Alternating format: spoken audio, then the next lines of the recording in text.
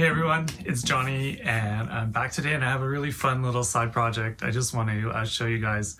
I watch a lot of tech videos and I often watch this guy, the 8-bit guy on TV, and he's really into vintage 8-bit computers and restoring them.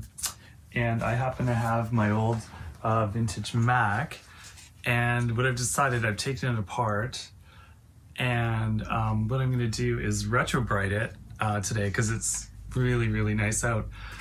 Temperature's hitting 40 degrees C here, and what I'm going to do is I'm going to soak it in a bath of the case and everything, in a bath of hydrogen peroxide solution, and just leave it out in the sun all day and see if I can't get it to like this yellowed old Mac Plus to turn sort of new again. So yeah, we'll see if this technique works. I've got 10% hydrogen peroxide solution, so I'm going to mix that with water, and here it is right here,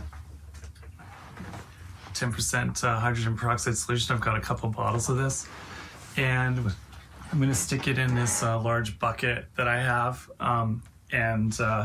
yeah, storage bin, and just see what happens. So let's move outside and I'll show you guys the setup.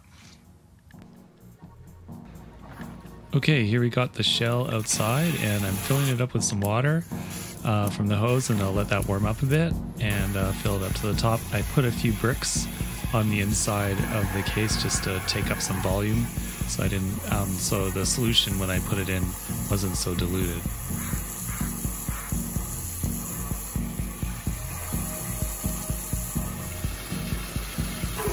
Okay, so yeah, the water's all filled to the top. Now it's time to put in the peroxide solution, 10% peroxide, which is about 33 volume.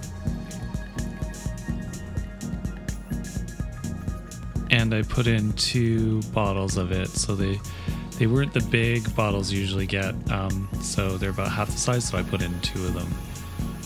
And then topped it up with water and put the lid on and let that sit for the day in the sun.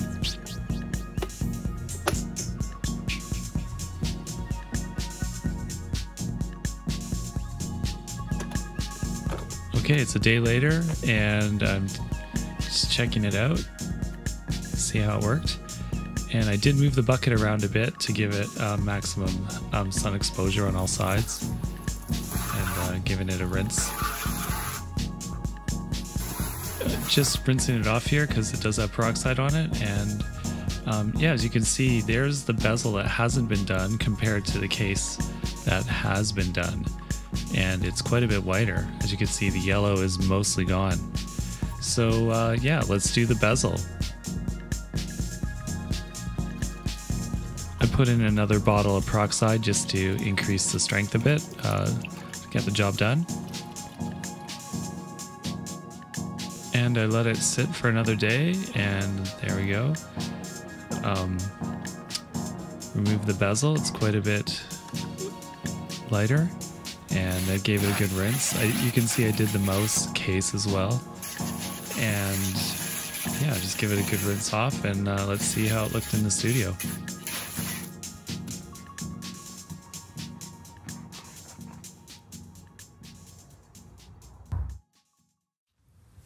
All right, yeah, as you can see, here's the Mac Plus put back together and retro-brited, and it looks amazing. I'm gonna say it looks almost brand new.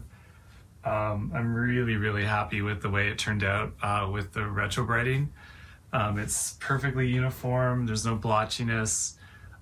So yeah, submersion method totally is the best, and I would highly recommend it. So I'm gonna do the keyboard next, and this thing is gonna come out looking like a brand new Mac Plus from 1987, 86, 87, I think, when the Mac Plus came out. So yeah, awesome, and thanks for watching my retro-brite video. All right, cheers.